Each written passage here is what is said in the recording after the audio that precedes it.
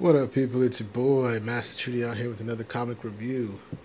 So we finally got the finale of Super Sons of tomorrow, ending on Super Sons number 12, Broken Future. As we can see, this cover is well done. We see their future of them dying, and the thing that pressurizes both Damian and John of whether their future will truly be this way or not. And I've got to say, it was a pretty nice issue of Super Sons, you know? Very nice issue. And everything goes the way I think I wanted to go in this issue, but let's see what we got here. So, we see the aftermath of the last Superman issue. We just see that Tim Drake said, "I made a choice. The Supermen inspired me. I absorbed Superboy's solar flare and I became the savior I needed to be. The gift of life is all I can offer and all I can give at this moment. The here and the now, no more, no less. No promises of a better tomorrow or a different yesterday. Just life and all its wonders and horror, its joy and bitterness, and its complications." Raven tries to maintain a telepathic connection to all of us, but the link shreds quickly. Their minds only glimpse of what I see. Whoops. Oh, skip. You get a brilliant splash page. Kablam! Last minute saved. Peter J. Tomasi, Patrick Gleason on the writers, and Tyler Kirkham is the artist, which I think I've seen his work and I like.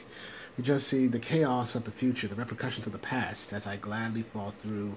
He tells basically his fate, that he's going to continue to fight to protect anyone who endangers the timeline, he suspects that more people are like him, but his is more surgical in nature and more precise, and one from which I may never return. But we see all of these incidences, once again, I felt of the past, when Wally and Barry meet up in Rebirth, when Deathstroke gets the Speed Force, Flashpoint, we see Firestorm and Martian Manhunter, which we haven't seen in Rebirth. We see other things. We see the Dark Knights arrive. We see when Superman is a Yellow Lantern. We see Joker in the New 52 when he was wearing a face. We see the Legion of Superheroes in the very distant future. We see the Crisis of Infinite Earths. We see the Ultramen, the evil versions of the Justice League. Very intriguing prospect. But of course he vanishes. Where?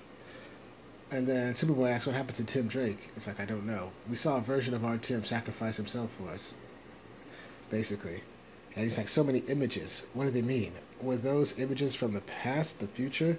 Superboy's like, there are plenty of questions that need to be answered, but we've never been properly introduced. It's like, so who are all of you? And why are you wearing an S? And Connor Kent is like, basically, he's like, you don't know me yet. So we may see Connor, the Superboy that we knew, appear in Rebirth soon. But you once told me that when it comes to time travel and alternate realities, the less we say and do, the better. And Superboy's like saying, sounds like good advice. It was. And we're very sorry for the loss of you. And then Damian's like, nah, Tim Drake's still alive. He's now everywhere, everywhen. And Superboy's like, are you going to stay? Yeah, Superboy's like, are you going to stay? Like, there's so much we can learn from you. And you just see Cassie's like, that's exactly why we can't stay, Robin. Whatever's coming your way, you'll need to figure it out. So we see Cassie and Bart Allen, and we just see how we get back. It's like residual reverse. It's like, use the Speed Force, you came in on like a time teether and slingshot back, right? And you just see Bart's like, not bad. Safe travels, Superman. And to you, Superman. And so Bart decides to do the whole thing, and Beast Boy's like, wait, but they disappear and go back to their time. And we just see Beast Boy's like, the blonde. I think I knew her. I wish we gotten their names. So he's thinking about Cassie right now. Wonder Girl. It's like, Superman's like, I think it's for the best. Damian's like, the best for whom? What's wrong with knowing what's coming? It means we can address it, see it around the corner before we get there. And we just see Kid Flash is like, I've got something better than their names. Second, what's that? A selfie. Boom. And he thinks it's pretty cool, and everybody else thinks it's pretty cool, except for Raven. It's like, pretty cool. A little souvenir, and she just blows up his phone. Bam. Do you want to compromise the timeline and more lives? And Flash's like, you know I could just download that from the cloud, right? It's like, yeah, bro. But Raven's not having this, like, what just happened? There's nothing to be smiling or laughing about. It's like a version of our Tim Drake. Someone we're close to just sacrificed himself in front of us a minute ago, and you're snapping selfies with a big goofy grin on your face. Oh my gosh. Dang. Well, Raven ain't having that. And everybody's like, ew, the mood's been killed. And, Kid Flash apologizes, but Superman's like, okay, it seems like you guys have to clear some things to clear up. He's like, excuse me for a moment. Meanwhile, it would seem that Bruce Wayne, after being absent since like the first beginning of this arc, finally wakes up after, getting shot. It's like, good morning. It's like, how long have I been out, Alfred? Out, unconscious thanks to my run-in with the alternate Tim Drake again. Must have been a dream, Master Bruce. A dream, And we can see that he got wrecked. But that is neither here nor there. Back in the Fortress of Solitude, Superman is pondering. And David's like, what's he doing? Why is he just standing there? It's like, John's like thinking, I guess, like, what about everything? About what? Everything's been taken care of. It's all wrapped up. And then Clark is like, I'm not sure I agree with everything. I'm not sure if I agree with you that everything's wrapped up, Damian. And you just see John is like, super hearing, dummy, remember? Stupid powers. And I say, maybe I need to reassess this partnership of yours. And you see Superman's like very serious. He's like, I don't know. Say, and then, of course, Damian takes off his mask. Like, I knew this was coming. He's like, what was that, young man? Speak up. Nothing, sir. Something stuck in my teeth. And Superman's like, you seem to be the catalyst of some far-flung future maelstrom that ends up engulfing my son. Well, I'm sure you can understand my trepidation at allowing you boys to engage in any more crime fighting together. And you just see, I believe we're talking about a possible future, not one set in stone. And John is like, you always say make our own fate, Dad. That we make our own choices. And you just see Superman is like, yes, but anything I can do. It's like in the here and now to make sure certain paths aren't taken, I have to consider. I'm your father, and I refuse to believe that you'll destroy. And Damian's like, look, John's possible future was already altered the minute Drake absorbed the solar flare from him. It's your possible future I'm worried about, Damian. It's like, whatever John did, he did to stop you. It could still mean he'd step over a line to try and save you. And that's not a chance I'm willing to take as his father. I have two jobs, to protect this world and to the best of my abilities, and to raise and protect my son. Now look at that man. Look at that man. Damn. And we just see David's like, I swear to you, sir, I will never put your son in harm's way. Oh.